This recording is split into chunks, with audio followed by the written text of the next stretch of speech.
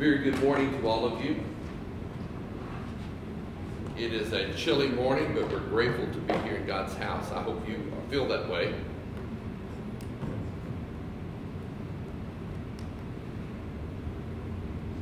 Susan, it's always a pleasure to have you help us, bless us.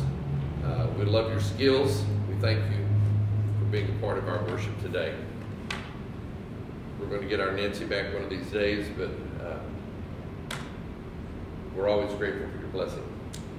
Guys, if you'll be turning your Bibles to Philippians 4:2, or you can look up on the screen as always. Also, you can go to Jeremiah 18, put a finger there. We'll be going there eventually. I want to remind you of the 7 realities or principles, if you want to, of the experiencing God as developed by Henry Blackaby and Claude King. The truth of these principles are frankly life-changing for you as a Christian. They will change the way you think and experience your relationship with God. So let's look at them again here. God is always at work around you. God pursues a continuing love relationship with you that is real and personal. God invites you to become involved with Him in His work. God speaks by the Holy Spirit through the Bible, prayer, circumstances, and the church to reveal Himself, His purposes, and His ways. God's invitation for you to work with Him always leads you to a crisis of belief that requires your faith and then your action.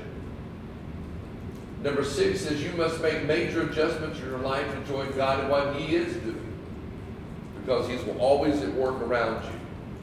And number 7, you come to know God by experiences as you obey Him, and He accomplishes His work through you.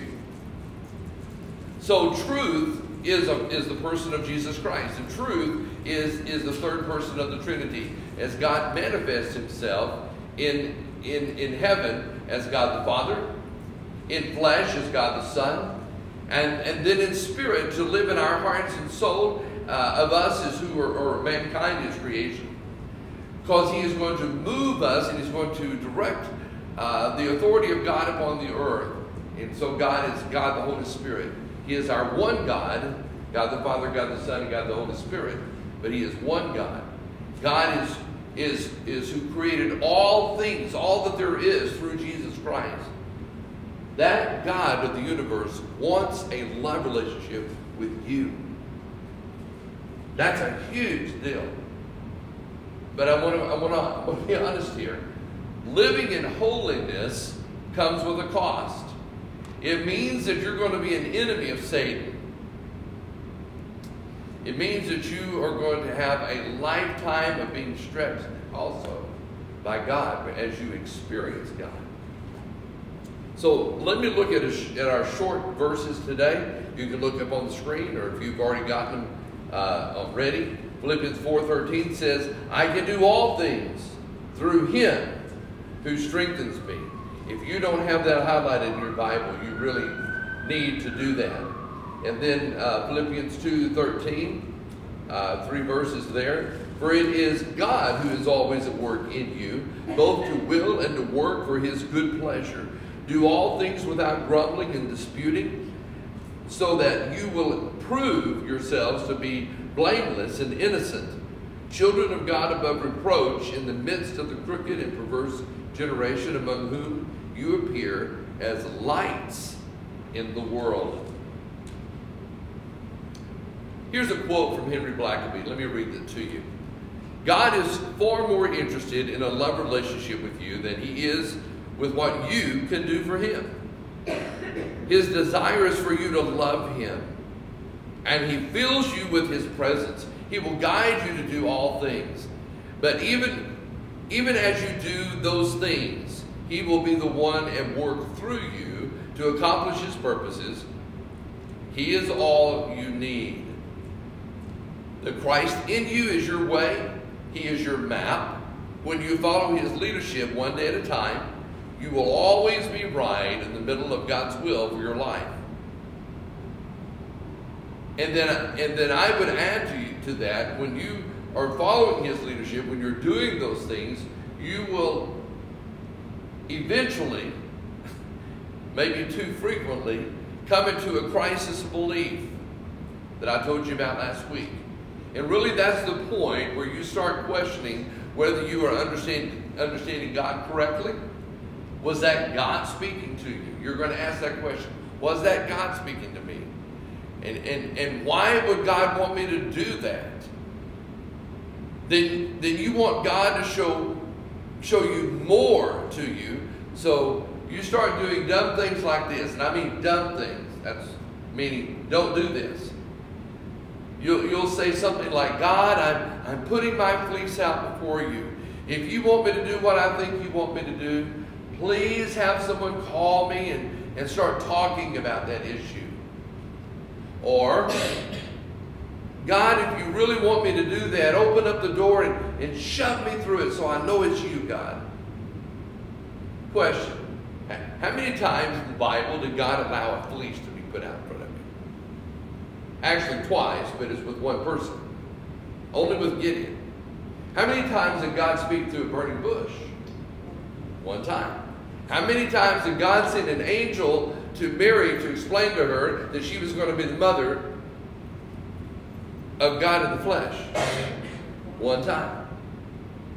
God speaks to us primarily through the Bible and prayer. But what did Jesus say in John 5? How many times did Jesus look and ask God to teach him what he wanted to hear? Every day. So God speaks to us through the Bible. He speaks to us through prayer. But he also speaks to us through circumstances and from other people. Just be careful who you're listening to, who you're talking to. Your hairstylist may be a great person, but it may not ought to be your main source. Now, Dwight was talking to his hairstylist about information. Look what happened to him. You got to be careful who you're talking to. The key to all of this is what I told you last week, and it's very simple. Listen, surrender all you have to God. And release yourself to God for him to do whatever it is that God wants to do through your life. Once you do that, then say to God that you are willing to follow him wherever it is that he tells you to go, and that you will do whatever it is that God says he wants you to do. Now, what I've just told you will be life-changing. But when that happens, when you say that, a crisis of belief will happen. Your fear will set in, and Satan will try to make you think that God wants to send you to be a missionary in North Korea, and that God is going to do all kinds of things to make your life weird. Because that's what Satan does. Because once you have said those phrases, there's no going back. And that frightens Satan all to pieces. There's no going back. Because once you release yourself to God, you have just opened up an incredible channel of communication and love and agreement between you and God. And you'll never be the same again. You honestly will begin a different phase of your love relationship with God that moves you forward in your lifestyle of holiness, which quite frankly is going to be a higher level of obedience to be expected of you. Church family, surely you know how much I love you. And I wish I could just coddle you and just teach you all these little wonderful things, and that you're happy about these little wonderful sermons I give. But that's not fair to you.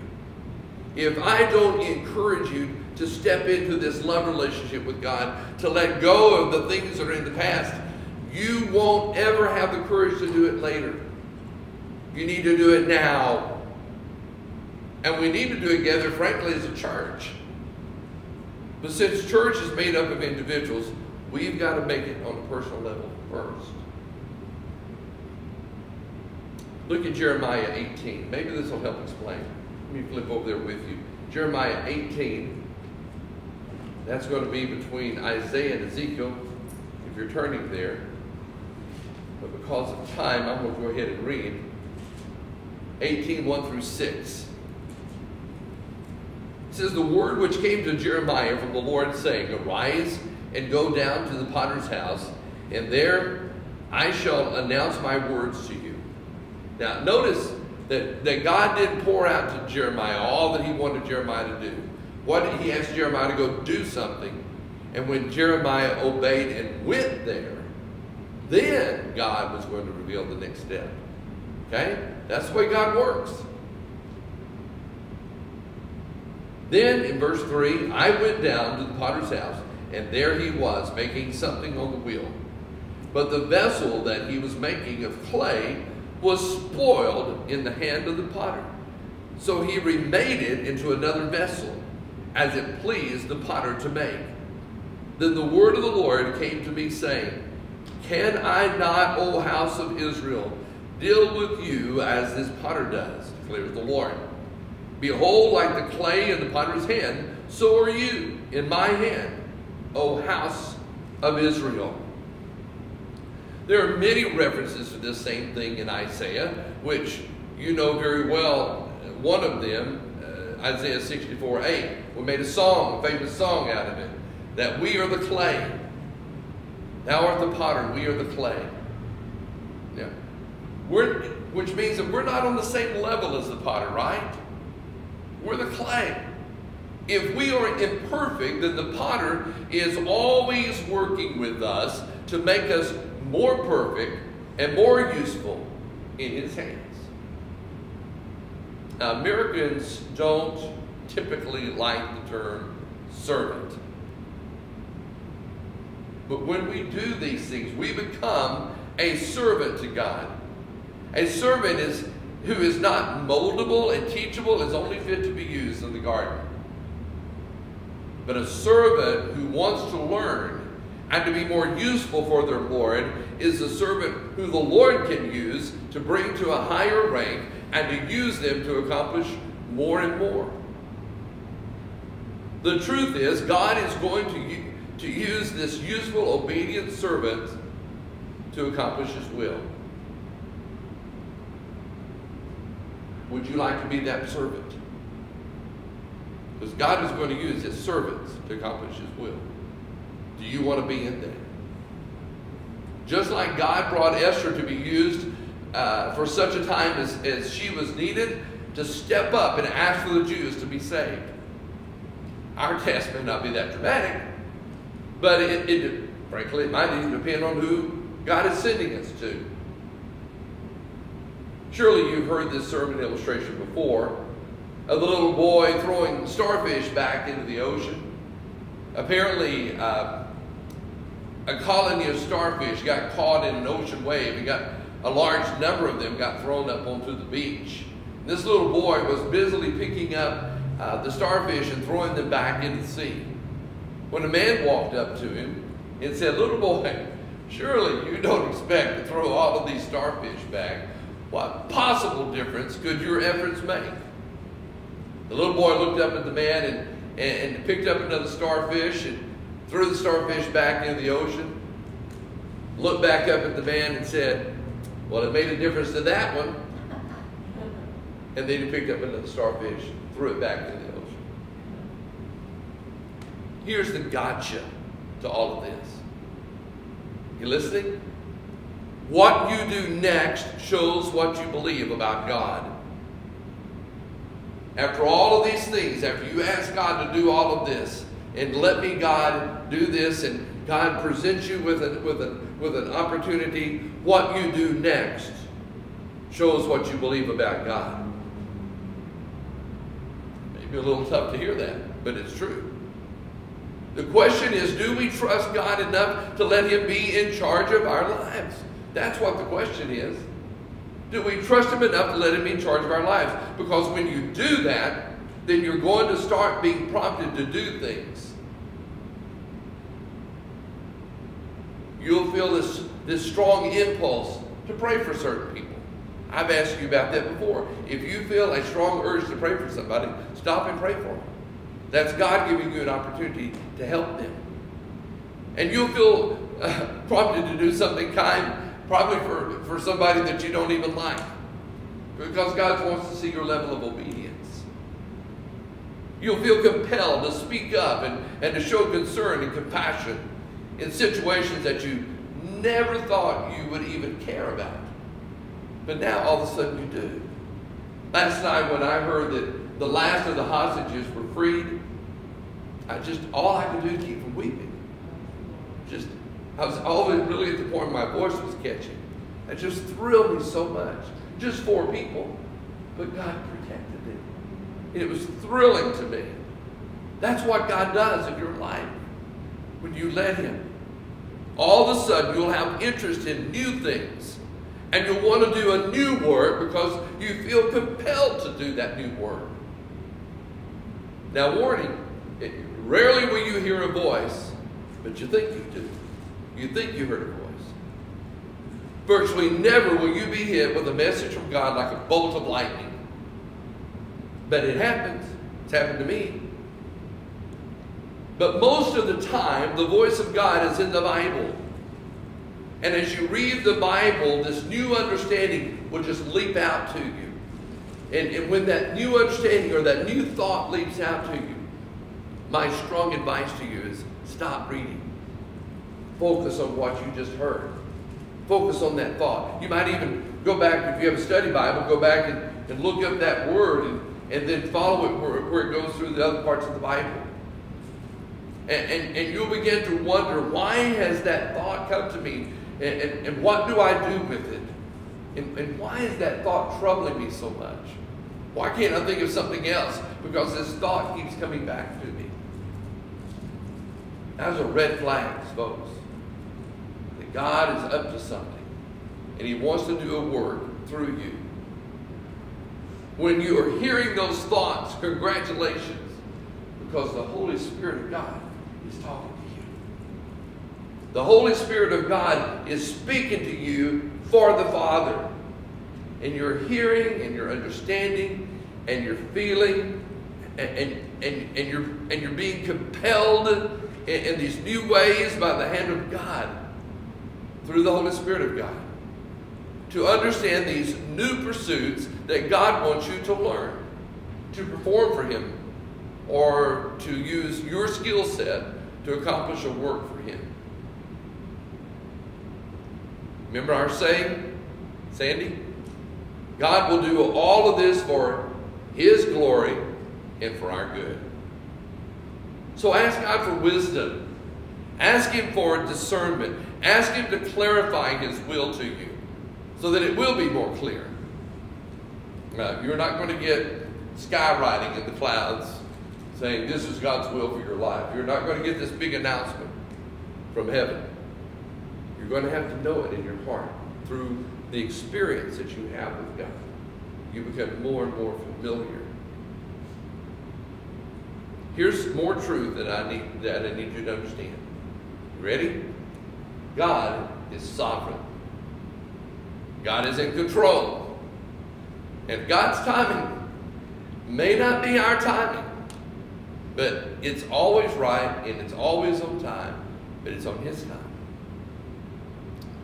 You'll hopefully remember that last October, a few of our friends from college came and visited with us here and was at church with us here. One of them was June. She sat right down here where Paul Norman sits, and Sharon, she and her husband sat right there. But the night before, what you didn't know is she had come from MD Anderson. She drove all the way through a wreck downtown to Houston, all the way here. They got here around 2:30 or 3, went to bed, got up, came with us here at church. Now, she was small frame, if you remember her. June had pancreatic cancer. Not one time in all of the time that we were together, for about 3 hours, despite her being in that treatment the day before, she stayed awake. She didn't complain, I'm tired, I need to go. She never said anything. And when we talked about her cancer, she never said, you know, guys, I just can't believe that God gave me this cancer. First of all, it's highly unlikely that God would give her that cancer. But did He allow it? Yeah. For whatever reason that her body developed this pancreatic cancer, she did not blame God. But she said, I wanted to be the best I could be for him in the time that I have left. That was her goal. She was buried this last weekend with no regrets for being the best servant of God that she could be while she could for God. God is sovereign and he is in control, and he knows exactly what he wants, and he knows what is best, and he knows what is good for you because he has plans for you. And I've said this over and over, God will not throw a brick through your window to see how you're going to react. But he may allow you to go through circumstances in order to grow you, or especially if you have created those circumstances, because God wants you to be more moldable, and he wants to bring you further along on the journey with him. Now, admittedly, none of those experiences are usually fun, but unfortunately they are necessary to rub off the burrs of our life. Have you ever watched a person making a key, Dwight? You know, he gets that key, he takes your key, he takes that blank, he puts it in the machine, and you know, it starts making that really high-pitched sound and grinding out that, and then he takes the key, and many times there's a little slot there, and he slides it back and forth in that key. And if he's really good at his job, he'll look at that key, and he may even take a steel brush and rub it a little bit more. You know what he's doing? After that machine has cut off that, it leaves little burrs. So he's trying to get those burrs off so that the key will fit into the lock that you have it set for, so that it will do its job and do what it's supposed to and open the door. That's us. That's us, because God sometimes has to shave off some rough spots in our life to get us to the place where he wants us to be, so that he can use us the way he wants to use us. However, I'm just going to tell you, if you resist him and you pursue your own agenda instead of his, or in addition to his, then probably he's going to have to shave off some burrs in your life so that he can use you correctly and mold you correctly into the image of Christ that God wants you to be. God loves you. Remember that. God loves you. He has created you to have a love relationship with him that is real and personal. But it requires us to release ourselves to him and to literally surrender all that we have, all that we are, to him. For God to mold us into the image of Christ that God wants us to be. You with me on this? Boy, y'all look stunned. It's a lot, isn't it? But if you're really going to step into this relationship, and you're really going to say, God, I want to be what you want me to be, what I've shared with you today is the truth. Bow with me. Heavenly Father, following you and being an obedient servant of yours is not always easy. People in China are having their homes taken away from them and destroyed. People in China are going to jail, to prison, to work camps because they believe in you, and yet they keep serving you. People in places where Christianity is basically illegal love you. And here we are in America. And because, frankly, because of our freedom, we shrink back from having to do more work and be under the microscope that you put us under when we give all of ourselves to you. It's hard. But Father, when we do, it's a whole new relationship. It's a whole new level of being in your presence. It's a whole new area of life that gets resolved. So we just want to say thank you, God, for hearing us. Thank you, God, for working with us. And individually, we need to make these steps, but as a church, we need to also step forward and embrace you in a deeper way. We love you. Help us to love others. Be what you want us to be. This we pray in Christ's name.